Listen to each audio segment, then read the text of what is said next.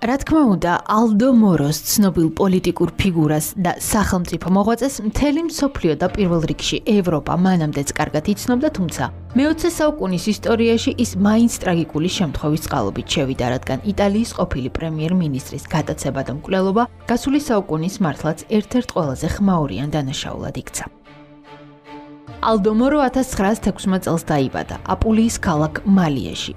საშუალო კლასის პედაგოგთა ტრადიციულად რელიგიურ ოჯახში და ბავშვობიდან ღვთისმოსავად იზრდებოდა. მორო ჯერ კიდევ მოზარდი ჩაება ახალგაზრდა კათოლიკების ორგანიზაციის საქმიანობაში, სადაც მის პოლიტიკურ კარიერასაც ჩაეყარა საფუძველი. ბარის უნივერსიტეტში იურიდიული ფაკულტეტის დასრულების შემდეგ კი 25 წლისა მიიღო სამართლის პროფესორის ხარისხი და კათოლიკე სტუდენტების ფედერაციის ლიდერიც გახდა. მეორე მსოფლიო ომის შემდეგ ალდო მოროს უკვე ჰქონდა გარკვეული პოლიტიკური გავლენა, რისიც წყალობითაც 1946 წელს ჯერ დამფუძნებელი კრების, მერე კი კომისია 75-ის წევრი გახდა, რომელმაც იტალიის ახალი კონსტიტუცია შეიმუშავა. 1950-60-იან წლებში, როცა ყველაზე გავლენიანი ქრისტიან-დემოკრატიული პარტიის ლიდერი გახდა, მორომ სოციალისტური იდეოლოგიის ორგანიზაციებთან თანამშრომლობის პოლიტიკის გატარება მოისურვა. 1960 წელს კი კომუნისტების მთავრობაში დაშვების ინიციატივით გამოვიდა, რაც ცივი ომის ეპოქის დასავლეთ ევროპისთვის უპრეცედენტო შემთხვევა აღმოჩნდა. საერთო ჯამში 1963-1974 წლებში ალდო მორო იტალიის 5 მინისტრთა კაბინეტს მეთაურობდა პრემიერ-მინისტრის რანგში. 1969-74 წლებში კი საგარეო საქმეთა სამინისტროს ხელმძღვანელობაც ითავა. ყოველთვის პატიოსანი და პრინციპული პოლიტიკოსის რეპუტაციით უზარმაზარი პატივისცემით სარგებლობდა და ამიტომ მინისტრთა კაბინეტის მეთაურის პოსტიდან გადადგომის შემდეგაც ერთ-ერთ ყველაზე გავლენიან პოლიტიკოსად ითვლებოდა. 1978 წლის 16 მარტის კვირადღეს სამსახურის ფიატით ალდო მორო დილის მესიდან ბრუნდებოდა, თუმცა სახლთან ახლოს ავტომობილმა დიპლომატიური ნომრით გზა გადაუღობა და გაჩერება აიწვა. წამოწეული ორი ავტომობილიდან კი 5 შეიარაღებული მამაკაცი, ერთი ქალი გადმოხტა და გზის განაპირას მიმწყვდეულ ფიატთან მიირბინა. თავდამსხმელებმა შუა ქუჩაში დაცხრილეს მოროს მძღოლი, პირადი მცველი და უსაფრთხოების სამსახურის 3 თანამშრომელი, რომელიც მას პარლამენტის წევრის რანგში ემსახურებოდა, თავად მორო კი გაიტაცეს. 16 მარტის საღამოს გამტაცებლები იტალიის უმსხვილესი გამოცემების რედაქციებს დაუკავშირდნენ, განაცხადეს, რომ მორო წითელი ბრიგადების მძევალი იყო და ხელისუფლებას საკუთარი მოთხოვნები წაუყენეს, რაც საკმაოდ რთული შესასრულებელი აღმოჩნდა, რადგან ერთის მხრივ ორგანიზაციის დაკავებული წევრების საპატიმროებიდან გათავისუფლებას, მეორეს მხრივ კი ანტიკაპიტალისტური დეკლარაციის მიღებას მოითხოვდნენ.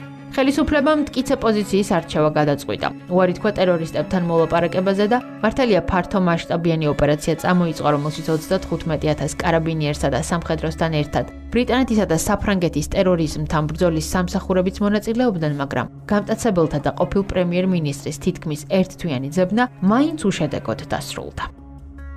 ტერორისტები აქტიურად იყენებდნენ მოროს გატაცებას საკუთარი პოლიტიკური მიზნებისთვის და პერიოდულად აქვეყნებდნენ კომუნიკეებს. ხელისუფლებას საკუთარ პირობებს ახსენებდნენ და წითელი ბრიგადების რეალურ პოლიტიკურ ძალად ცნობას მოითხოვდნენ. მოროს კი მართალია წერილის მიწერის უფლება მისცეს, თუმცა მისი სასოწარკვეთილი გზავნილების შემდეგ კოლეგა პარლამენტარებთან ერთად თანაპარტიელების აბსოლუტურად გულგრილი აღმოჩნდნენ. ხელისუფლება ისევ ვერ ბედავდა ტერორისტებთან მოლაპარაკებას. სამაგიეროდ გამოჩნდნენ მოროს ეგრეთ წოდებული ძველი მეგობრები, რომელთაც კარგად იცოდნენ, რომ მძევლს გაზეთის წაკითხვის უფლება ჰქონდა და ღია წერილით მიმართეს, რომელშიც შეპარვით მოსთხოვეს საკუთარი თავის ქვეყნისთვის მსხვერპლად შეწირვა და არაფრად ჩააგდეს, რომ ის არამხოლოდ სახელმწიფო და პარტიული მოღვაწე, არამედ პირველ რიგში ადამიანი იყო და როგორც ყველა სხვას, მასაც ჰქონდა სიცოცხლის უფლება. ხელისუფლება დიდხანს ინარჩუნებდა პრინციპულ პოზიციას და გამტაცებელთა გზავნილებით სულ უფრო მეტად დაემსგავსა მუქარას. 15 აპრილს ტერორისტებმა მორიგი მიმართვა გამოაქვეყნეს, რომელშიც განაცხადეს, რომ სახალხო სასამართლომ მოროს მმართველი რეჟიმის ბოროტმოქმედებაში თანამონაწილეობის ბრალი წაუყენა და სიკვდილით დასჯის განაჩენი გამოუტანა. უცნაურია, თუმცა ტერორისტების წერილები შეშლილის უთავბოლო ბოდვას უფრო ჰგავდა, ვიდრე ორგანიზებული ჯგუფის გააზრებულ ულტიმატუმს, რადგან ხან თანამებრძოლების საპატიმროდან გათავისუფლებას მოითხოვდნენ, ხან ირწმუნებოდნენ, რომ ალდო მორომ სიცოცხლე თვითმკვლელობით დაასრულა. 15 აპრილს პოლიციამ რომის გარეუბანში წითელი ბრიგადების კონსპირაციულ ბინას მიაგნო. იარაღის, საბრძოლო მასალის საწყობით და დაადგინა, რომ სწორედ იქ ყავდათ გადამალული ექს-პრემიერი. მართალია მოროს ოჯახი და მისი გულშემატკივარი საზოგადოებრივი ჯგუფები ხელისუფლებას მოლაპარაკებისკენ მოუწოდებდნენ, თუმცა მაღალჩინოსნებმა არ ისურვეს ტერორისტებთან კომპრომისზე წასვლა. არ დათმეს არც გამტაცებლებმა და ეგრეთ წოდებული სახალხო სასამართლოს გადაწყვეტილებით განაჩენის სისრულეში მოიყვანეს. პროსპერო გალინარიმ და ანა ლაურა ბრაგეტიმ მურიკ საიდუმლო ბინაში მონტალჩინოს ქუჩაზე მოროს 9 მაისის ადრიან დილას მიაკითხეს და რამდენიმე წუთიანი საუბრის შემდეგ მოულოდნელად განუცხადეს, რომ ჰუმანური მოსაზრებებით მისთვის სიცოცხლის შენარჩუნება გადაწყვიტეს და პიჯაკთან ერთად რამდენიმე მონეტაც მისცეს, რათა გათავისუფლებული ახლობლებს დაკავშირებოდა. მორო გამტაცებლებთან ერთად მიწისქვეშა ავტოსადგომზე ჩავიდა, სადაც მარიო მორეტი გატაცების მთავარი ორგანიზატორი ელოდათ. მორეტიმ პოლიციით გავსებულ ქალაქში უსიამოვნებების თავიდან აცილების მომიზეზებით მოროს რენოს მარკის წითელი ფერის ავტომობილის საბარგულში დამალვა შესთავაზა. არავინ იცის მიხვდა თუ არა განწირული მძევალი რომ ატყუებდნენ, თუმცა საბარგულში უსიტყვოდ და საკუთარი ნებით ჩაძვრა. გამტაცებლებმა ექს-პრემიერს სწრაფად გადააფარეს პლედი და ჯერ თავში, მერე გულმკერდის არეში ესროლეს ავტომატიდან. ავტომობილის ხედართან ერთად კი გაეტანის ქუჩაზე დატოვეს. იტალიის კომპარტიის ცენტრალური კომიტეტისა და ქრისტიან-დემოკრატიული პარტიის ოფისებს შორის ზუსტად ერთნაირი მანძილის დაშორებაზე. ალდო მოროს ცხედარი 11 ნატყვიარით პოლიციამ იმავე დღეს იპოვა, თითქმის 10 დღის შემდეგ კი წითელი ბრიგადების 5 წევრი. სავარაუდო გამტაცებლები და მკვლელები დააკავა, თუმცა სასამართლო პროცესი მხოლოდ 4 წლის შემდეგ გაიმართა, როცა დანაშაულის თანამონაწილედ კიდევ 63 ადამიანი დასახელდა. მართალია ოფიციალურად არავის განუცხადებია, მაგრამ ნათელი გახდა, რომ გამტაცებლებმა მხოლოდ სხვისი დავალება შეასრულეს და ხმაურიანი განცხადებებით საზოგადოების ყურადღების გასაფანტად გამოიყენეს. სინამდვილეში კი ვინ ხელმძღვანელობდა შეთქმულებას ან რა მოტივი ჰქონდა დაზუსტებით არავინ იცოდა და ამიტომ ვერსიაც უამრავი გაჩნდა. მოროს მკვლელობიდან 12 წლის შემდეგ ხელისუფლება შეერთებული შტატების დაზვერვის ცენტრალური სააგენტოს იტალიური გასტროლებით დაინტერესდა, რომელსაც შორეულ 1970-იან წლებში ძალიან არ უნდოდა იტალიის ხელისუფლებაში კომუნისტური პარტიის ხილვა. ორწლიანი კვლევის შემდეგ გამოძიებამ ქვეყანაში უკიდურესი მემარცხენე იატაკქვეშა ორგანიზაციის გლადიუსის არსებობის შესახებ შეიტყო, რომელშიც 1965 წელს იტალიის დაზვერვის სამსახურმა CIFR-მა შექმნა. ფინანსურ მხარდაჭერას კი ამერიკული სპეცსამსახურებისგან ღებულობდა, რომლებიც პრაქტიკულად მართავდნენ მის საქმიანობას. ორგანიზაციის ბირთვს 600-მდე აგენტი შეადგენდა, რომელთაც მომზადება სარდინიის კუნძულზე ამერიკელი და ბრიტანელი სპეციალისტების ხელმძღვანელობით გაიარეს, მერე კი იარაღის საიდუმლო საწყობები მთელი იტალიის მასშტაბით განათავსეს და ორგანიზაციას 150,000-ზე მეტი გადაპირებული მოხალისე შემატეს, რომლებიც ყოველთვის მზად იყვნენ აქტიური მოქმედებისათვის.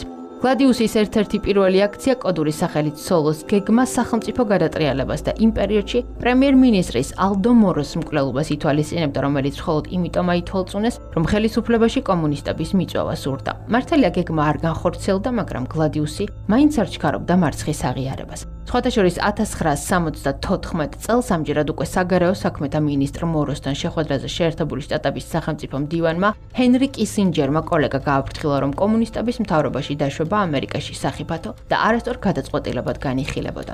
მართალია მორომ გაფრთხილებას ყურადღება არ მიაქცია, მაგრამ დაზვერვის სამსახურის თანამშრომელთან საუბრის შემდეგ, როგორც მისი მეუღლე ელეონორა მორო იხსენებდა, სერიოზულად შეშფოთდა, რადგან დარწმუნდა, რომ თუ პოზიციას არ შეცვლიდა, არც სპეცსამსახურები დაიხებდნენ უკან. პრინციპულმა პოლიტიკოსმა პოზიცია არ შეცვალა და რამდენიმე წელში საკუთარ პრინციპებს ემსხვერპლა. არსებობს საფუძვლიანი ეჭვი, რომ პასუხისმგებლობა მოროს მკვლელობაზე ნაწილობრივ მემარჯვენე იდეოლოგიის მასონთა ლოჟას P2-საც ეკისრება დიდი მაგისტრის ლიჩო ჯელის, ყოფილი ნაცისტისა და კრიმინალის ხელმძღვანელობით. P2-ის ლოჟას ყოვლის შემძლეობას, რომელსაც ხშირად ჩრდილოვან მთავრობასაც უწოდებდნენ, ის ფაქტიც ადასტურებს, რომ 70-იან წლებში მის წევრებს შორის 4 მინისტრი და დაზვერვის 3 მაღალჩინოსანი. გენერალური შტაბის ხელმძღვანელი და 160-ზე მეტი ოფიცერი, პარლამენტის წევრები, დიპლომატები და ბანკირები, მსხვილი მეწარმეები და მედია მაგნატები ირიცხებოდნენ. საერთოდ ჯამში ლოჟა 1000-მდე წევრს საერთიანებდა და როგორც მოგვიანებით გაირკვა, სწორედ ის ხელმძღვანელობდა, მართავდა და აფინანსებდა ჩრდილოვანი მთავრობის ჩრდილოვან არმიას, ორგანიზაცია გლადიუსს. გლადიუსის საქმის ძიება საპარლამენტო კომისიამ 90 წელს დაასრულა. 2 წლის შემდეგ კი ოფიციალური ანგარიში გამოქვეყნდა და მართალია ამ ხილა არალეგალური შეიარაღებული ორგანიზაცია, რომელიც პოლიტიკური ძალაუფლების ხელში ჩაგდებას ცდილობდა, მაგრამ არაფერი თქვა მის კავშირზე ალდო მოროს ან ცნობილი ბანკირის რობერტო კალვის მკვლელობაზე, რომელიც ლონდონის ხიდის ქვეშ იპოვეს ჩამომხრჩვალი, რადგან უამრავი საინტერესოს თქმა სურდა მსხვილი პოლიტიკოსებისა და კრიმინალების ფარულ გარიგებებზე.